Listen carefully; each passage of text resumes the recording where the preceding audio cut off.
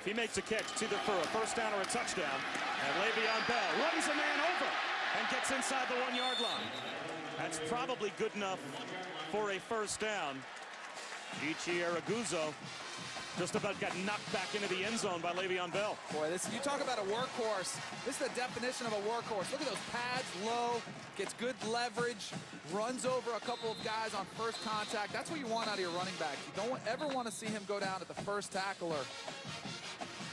They're going to bring the chains out and measure to see whether or not Le'Veon Bell did indeed pick up a first down, but 18 touchdowns on 33 chances inside the red zone for Michigan State. 55% touchdown percentage, so that's average at best, and he is short. So it's going to be third down.